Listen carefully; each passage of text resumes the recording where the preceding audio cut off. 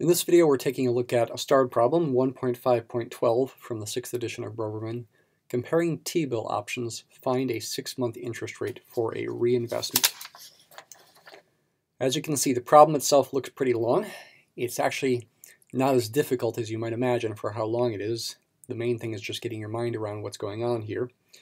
I thought it was worthwhile to do a video on this problem because it does introduce two new ideas. The idea of a T-bill, which stands for Treasury bill, and the idea of reinvestment.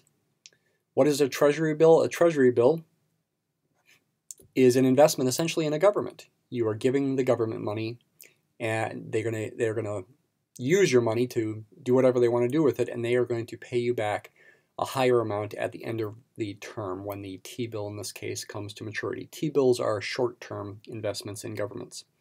There's also reinvestments. You're taking money that you've earned from some investment and reinvesting it in some other investment. All right, let's look through the entire problem now with that background. Smith has a certain amount of money, $960, to invest at the beginning of the year, January 1st. There are two options, options A and B. They both involve T-bills and they both involve reinvestments. In option A, the T-bill has a term of 6 months. It's going to mature in 6 months. It's quoted as 1,000 T-bill. The purchase price is less than 1,000, $960. So you are giving the government here, or Smith is giving the government at the beginning of the year, $960. And then at the end of 6 months, when the T-bill comes to maturity, Smith is going to get 1,000.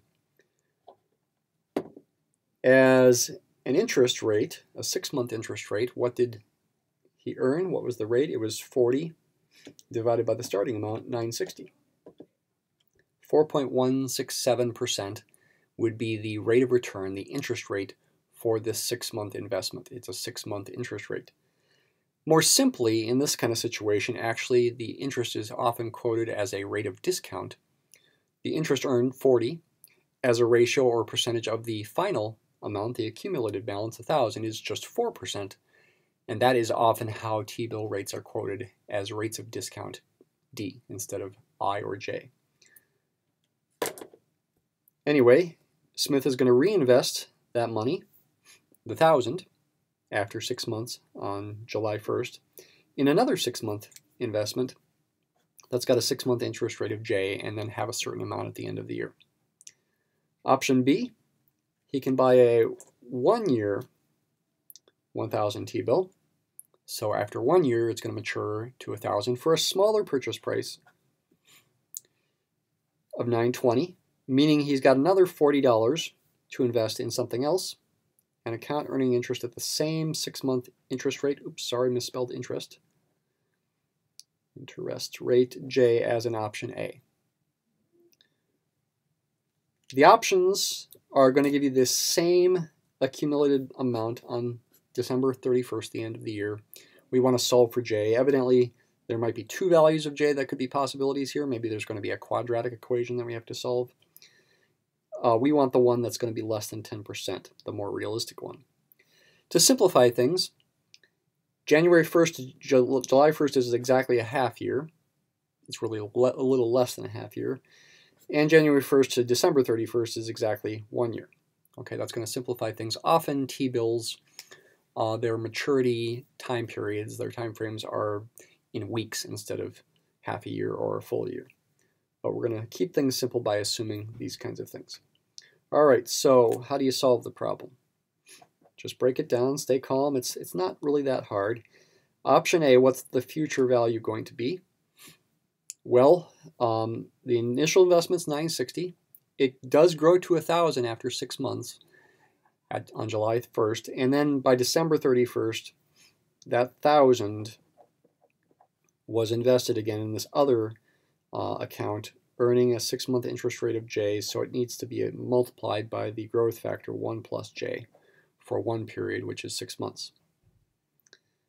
For option B, what's the future value? Again, it's the same 960, 920 of it going into this 1,000 T-bill, which matures in 1 year. Its future value will be 1,000, exactly the amount that it's quoted for. The other 40 is invested on January 1st in another account with an effective 6-month interest rate J, but for 2 periods. 2 6-month periods for a full year. So instead of multiplying by 1 plus j, I need to multiply by 1 plus j squared. You need to set these two things equal to each other and solve for j. You're going to get a quadratic equation. And so if you use, say, the quadratic formula, you're going to get two answers. You want the one that's less than 10%. Let's set these equal. It's probably simplest to divide everything by 40, say, after setting them equal. 1,000 divided by 40 would be 25. So I get 25 times 1 plus j equals 25 plus 1 plus j squared. It's also probably simplest to not bother expanding this out. I mean, you could. You don't need to. You can rearrange this as a quadratic in the expression 1 plus j. Be careful, don't make a mistake like I almost did there. This is a quadratic equation in 1 plus j that can be solved using the quadratic formula for 1 plus j. Once I get an answer, I can subtract 1 from both sides to solve for j. Using the quadratic formula, 1 plus j will be, take the coefficient of the first power term and negate it, so negative 25 becomes positive 25, plus or minus the square root of negative 25 squared is 625, minus 4 times 1 times 25 is minus 100, all over 2 times 1.